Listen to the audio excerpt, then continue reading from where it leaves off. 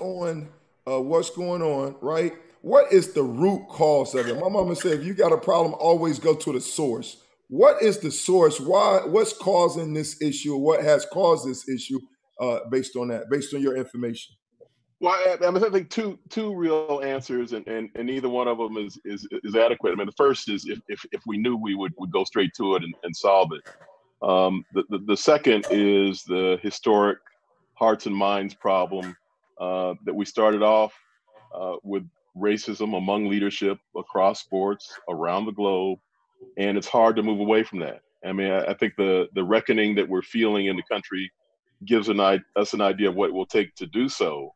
But that's at the heart of it. So it really will take leaders to both put in place processes to make those changes, but really in the end, it's just that single decision.